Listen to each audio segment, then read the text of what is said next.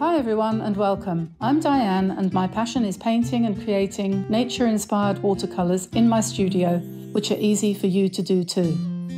I share all my paintings with you on YouTube, and on our website dianeantone.com you can find free downloadable sketches for all the videos to help you make the most of your painting journey. And if you'd like a little bit more, we also have channel memberships with loads of perks for you to enjoy.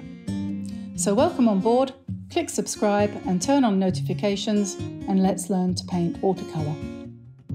So I've just unwrapped a new pad of paper, Bockingford. This is a block, and this particular this block is 14 by 10 inches, and it's the sort that's glued all the way around. Okay, so you can be sure that it won't buckle when you make it wet. There's just a little open part here where you slide your knife in, and you can detach the sheet once you've done your painting. You could of course take the sheet off before you do the painting and do it loose and free if you wanted to, or you could take it off and cut it up. No rules here, but for this one I'm going to keep it attached to its neighbour, and I'm going to try and draw some dragonflies, and these ones I want to do over some leaves. So I'm going to probably sort of towards the end, I will put in some leaves and perhaps some bulrushes. So sort of something like that. And I know you probably can't see this, but I can't draw heavily. It's just not something I can do. So I'm going to use my palette, which is a plate, and this is a temporary one because at the moment I'm on holiday in Canterbury in England and I'm away from my studio, so I'm working with a limited range of equipment, and I'm hoping that this video is not going to annoy you because it will have a bit of shadow on it, but we'll try, do our best. And I've got my reference material here, which is my preliminary sketch, so I'm going to pop that down in front of me so that I can follow myself, so to speak. So my way of drawing a dragonfly is to draw a body, and I don't really care what shape it is because I don't really know that dragonflies have a particular shape. I think they vary a lot. So we're just going to draw something like that, which I think you can see. And then for the wings, the way I do it is find a point in the centre of the body and then draw a line through that centre like that, and then at a fairly sort of narrow space just draw the other part of a cross, a sort of flattened cross. And that then gives you something to go by when you want to draw in the wings. So you're going to do it something like that. One thing that dragonflies have is they tend to have a curve on the wing and then a sort of upward curve there, and then the bottom one you can leave it a bit loose for artistic license. So like that. And then you're going to want to draw a body long. So I suppose this is the head, and then there's the top part of the thorax, I suppose it is. And then you're going to draw your row of sausages here, going down until it's long enough, and you think, oh, that's long enough for artistic license. And then we're going to do another one over here, and maybe we'll do it around about here. So we'll draw again a circle for the head, a sort of oval for the thorax. You can put the rest of the body in now if you want, or you can do what I just did, find the centre roughly there. We're going to make the wings on this one a little bit more upward going, so something like that, and then we'll go up and down and up and round like that. Once you've done a few of these, you won't be too inhibited, hopefully. You don't need all of the wings to be too accurate. And then we'll draw the the sausages for the body. Something to be said for working on larger paper sometimes. I've done a lot of work on small sheets recently, but I decided I just decided, and I'm going to put some leaves in down here, and we will put some bulrushes. I'm not quite sure exactly where yet, but so that's the sketch. And now we're going to start to paint it. So for the wings, I think I'll probably use a big brush. And I'm making this up as I go along. So I'm going to wet the background. So no, not the background. I'm going to wet the wings. And then I'm just going to drop paint in. And it's a case of, oh, what colour do I fancy? Shall we do lilac, mauve, purple, pink, whatever? That's a bit harsh, isn't it? I wonder what would happen.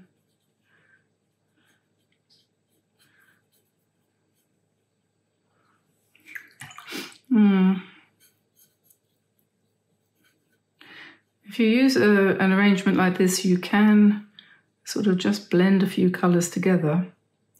If we're going to have leaves down the bottom, we might want to have a little bit of contrast. So maybe we want it in a sort of pinkish, but we're not going to do only one colour because that wouldn't be good. So we'll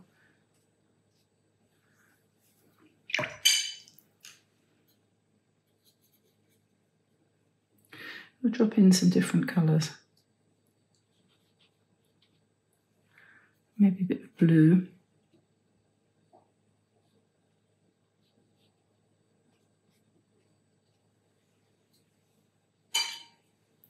And then I'm just going to pop in some water. And make one of them lighter than the other one.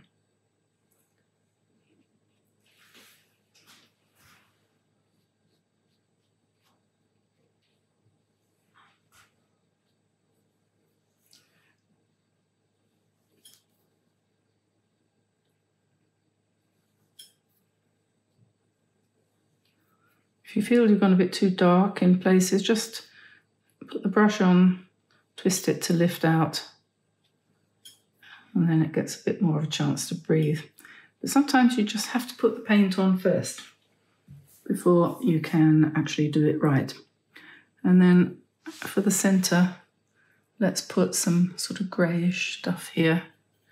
And then maybe let's go to bluey grey. Sort of changing to different blue as we go down. It's just, you're making a design. Don't worry about realism at all. Don't worry about anything. Now I'm going to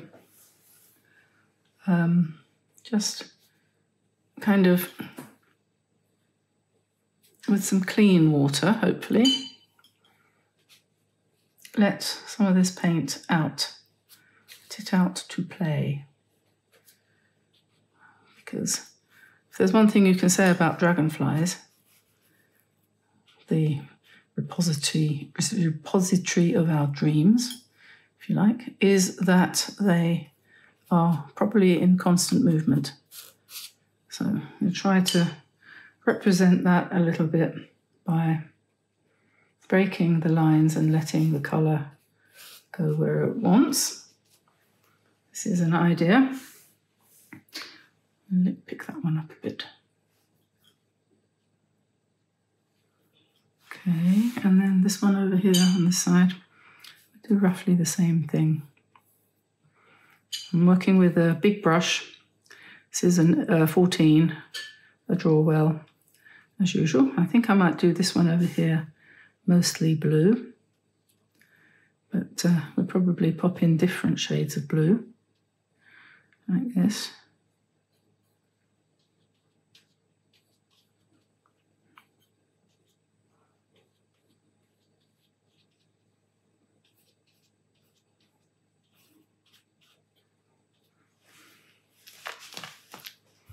And then maybe do the body and contrasting brownish sort of thing. We'll just drag all that down and break again. There must be as many ways of painting any subject as there are people, because whatever you do is going to, as long as you're not copying somebody else's work, whatever you do is going to reflect you.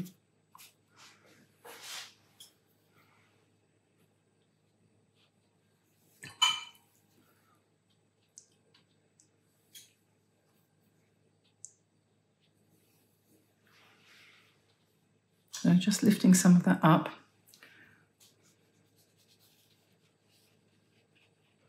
And that there. This paper is very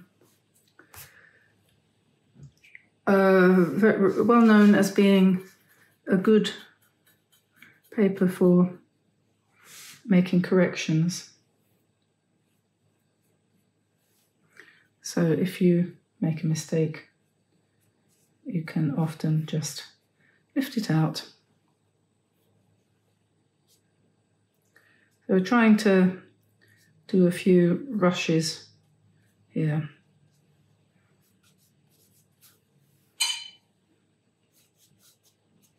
And we'll do a few more over this side, but we'll do them in a different colour, more bluish, because the light can come from one side, and so the other side is going to be more bluish, greyish.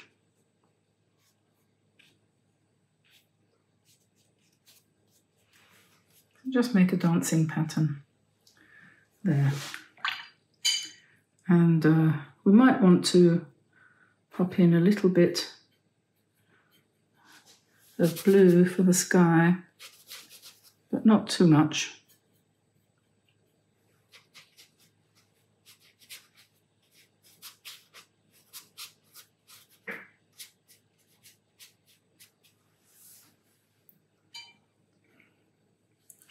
I'm hoping we're going to be able to correct the colour for the video, because I'm sure there's very little light here at the moment because of the time of day.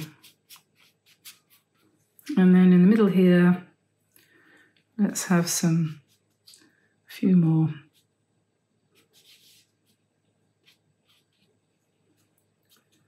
leaves and things.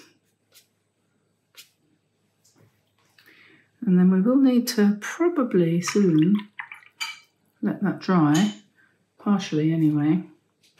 And the question is, at this point, do you come in with pen and give stronger outlines to everything, or do you stick with the colour? And I think for this one, I think probably I'm going to stick with colour. I might use a pen for the antennae on the heads of the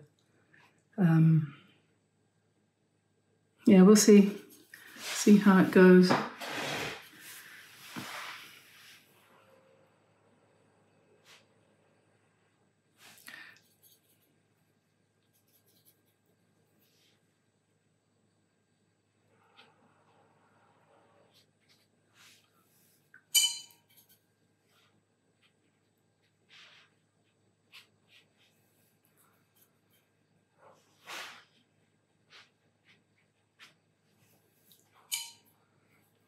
Just try and give them a little bit more body, so to speak, without making them look heavy.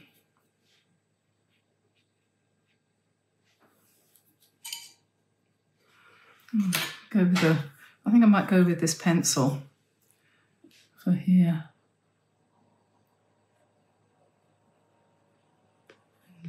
Put in some details. I quite like this pencil with watercolour because it's a watercolour pencil, but it has a very powerful melting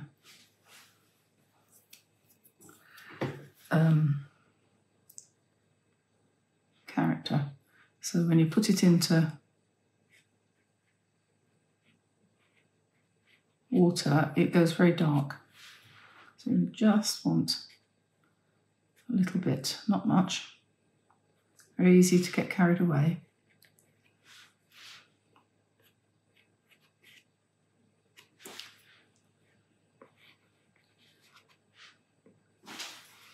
It will of course dry a little bit lighter, so we just put some shadow down the side of the body. And then maybe with a smaller brush, come in and wet that so we get some nice blurring. And you get that too when you're working up here.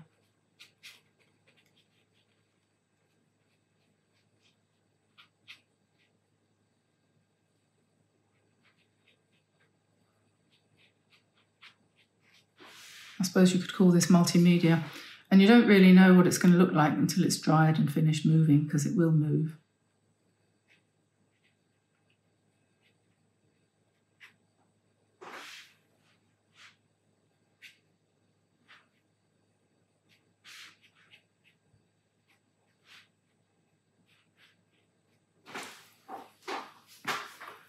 So we'll let that dry.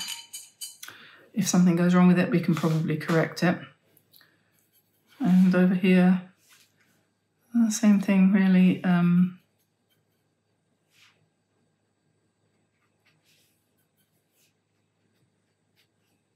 just want to vary the colour, just keep it mobile. Have to turn that around a little bit.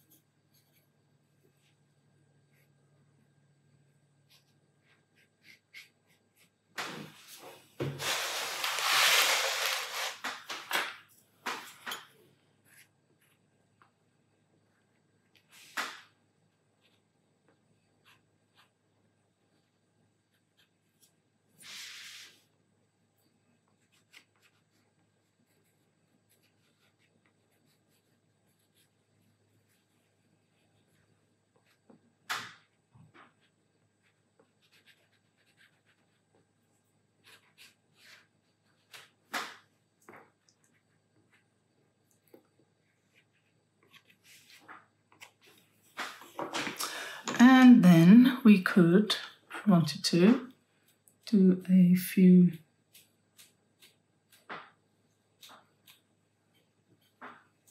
spatters.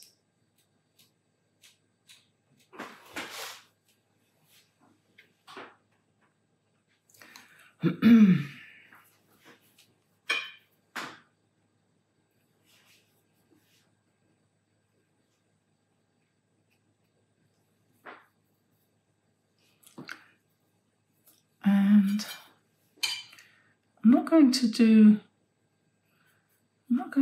the bulrushes brown,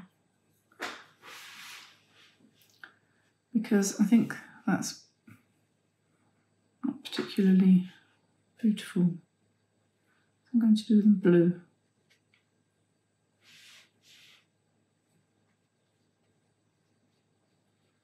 In a minute I'll draw the stems. Well, maybe I'll do it now. Perhaps I'll do it with a pencil.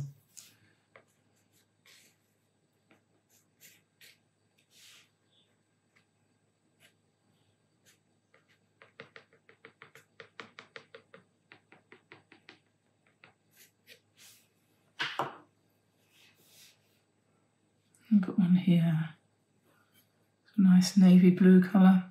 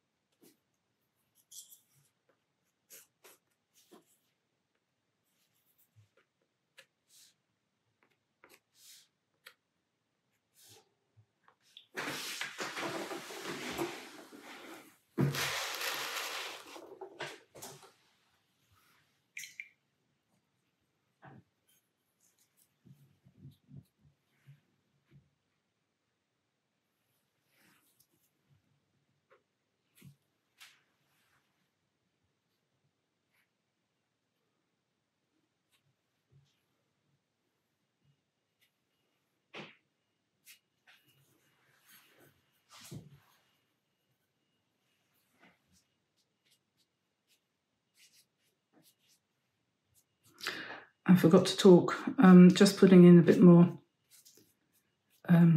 greenery down here just to strengthen that up a bit, to balance it with the top part. So I think I'm going to have to stop now and let that dry. So I'm going to now just do a little bit of detail at this point. I'm going to put in the eyes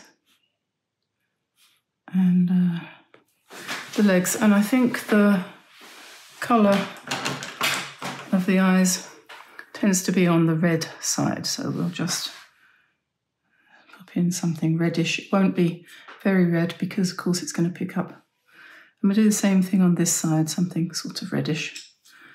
And there's the antennae already in, and then there's, I'm not quite sure if it's got more antennae or what. So I'm just going to put shadow on one side, emphasize that, on various things. So like the heads of the bulrushes. So we've ended up with a kind of bluish sort of effect here. And same thing here on the same side, bringing out some of that black a little bit from the pencil. And I feel, I don't know, you could go either way really. You can come in with some pen now if you want, just to perhaps emphasize the shape a little bit, get the shape back if you've lost it a bit. Just do whatever you find pleases you. You're trying to make something that you find attractive. And to me, I think, I don't know if it's because my vision isn't all that sensitive, or whether it's because I'm just kind of used to having a line around things. It's perhaps a habit, I don't know. But I do feel, I feel more comfortable with my paintings when I've finished them if I've done a little bit of pen and ink in there.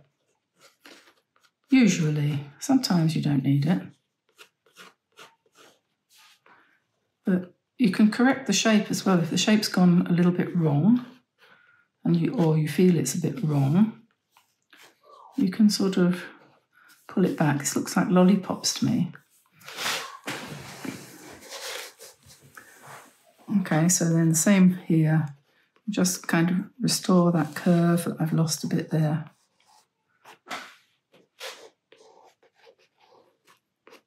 You don't want too much in the way of lines, because really when you look at the dragonfly, a photo of a dragon, we didn't see many this year. I think it was too hot. We don't get many anyway because we don't live anywhere near any water. And this year it was so dry. We've still got another 10 days of drought. It's ridiculous. So I'm afraid that this year probably wasn't a good year for the insects, actually, to be honest. We did have an awful lot of swallows. So I'm just starting to think about lunch. On holiday, left my dogs behind with my husband, and he's having a great time on his own, you know.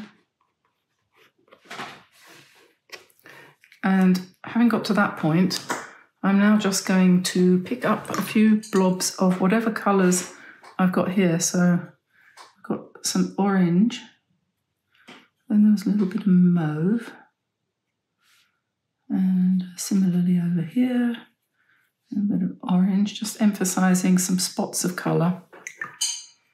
And we had mauve here. And then on this side I had blue. Trying to just be inspired by the iridescence without going to the step, as far as the step of putting iridescent medium on. So just letting the colours sort of speak for themselves, hopefully. And let me think. We probably need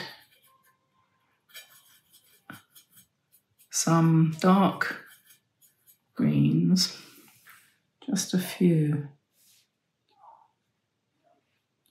for the stems.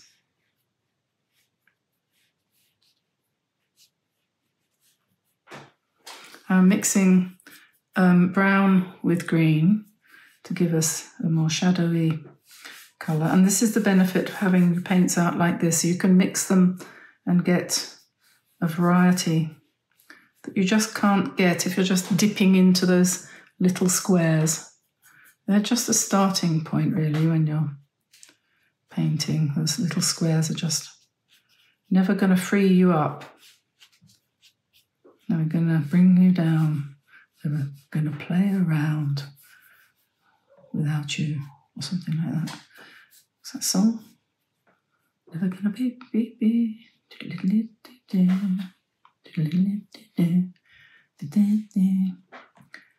Yeah, I know. I never claimed to be able to sing. Right. So there we are. That's that. That's done. There they are. Not dry yet, but hope you enjoy doing that. I think you'll find it fun, and I'll let you go now. Don't forget to give us a like and subscribe. Pop over to DianeAntone.com if you want to download a free sketch. And there's plenty of others there to choose from too. And I'll see you again soon. So bye, everybody. Bye for now. Bye-bye.